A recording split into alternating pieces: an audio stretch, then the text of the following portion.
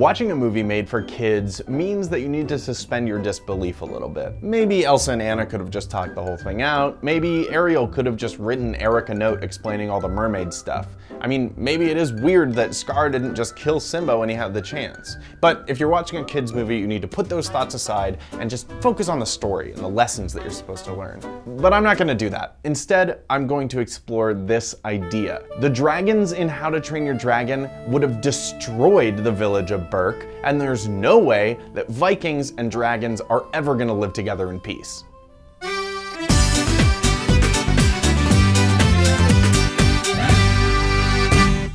So if you've never seen the dragon movies or TV shows, the basic premise is this.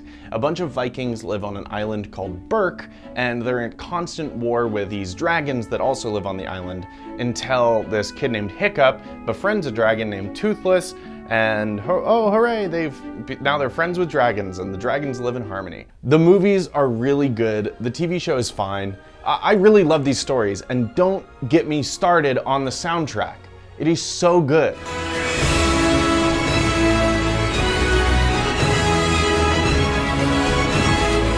You could fold your laundry to that song and it would be an amazing adventure.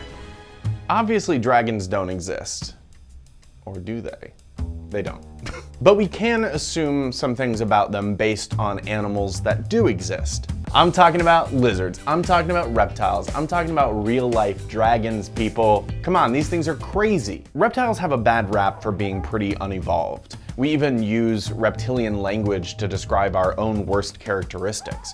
A murderer can be cold-blooded with apathy. When we give into our base desires, we say we're listening to our reptilian brain. Reptiles in general have a reputation for being unintelligent and instinctual. So now imagine introducing a giant flying one into a Viking village. That sounds like a recipe for disaster. That sounds like a terrible idea. To be fair, recent research into reptilian cognition has unearthed some interesting ideas about how intelligent these animals actually are. Researchers have conducted problem-solving experiments with everything from tortoises to monitor lizards, and in general they've found that these animals perform much better than expected. Even if we consider that these dragons are intelligent and that they have the cognitive ability to get along with the Vikings, the actual impact of their presence on the community would be staggering.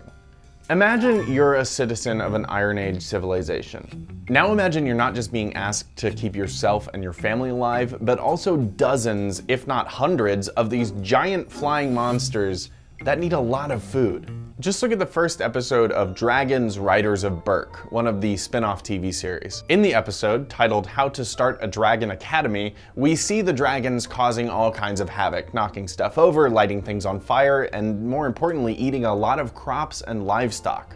The solution in the episode is essentially like, it's what they're gonna do. Like, learn to live with it, we'll adapt. This is a nice sentiment, but it's not at all a sustainable solution to the dragon problem. So while dragons may be intelligent, their presence is still a major problem for the people of Berk. Obviously, there's no way to test how this would actually play out in the real world, but we can do the next best thing. So let's leave this void that we're in and let's go do a kind of simulation.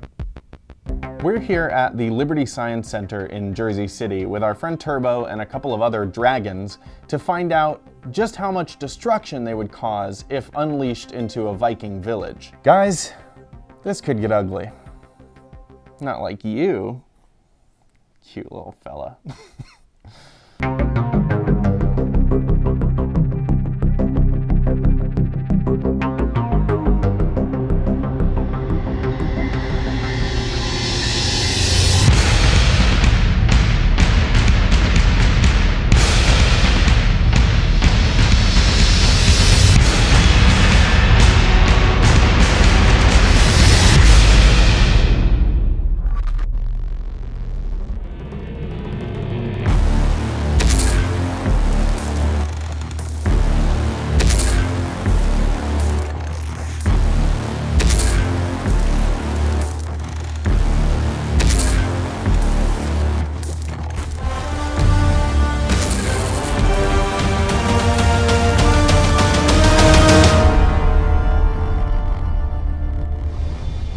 Well, folks, there you have it. If you're looking for an answer to the question, how do I train my dragon? I can only give you this simple piece of advice. Just don't. There's no dragons anyway.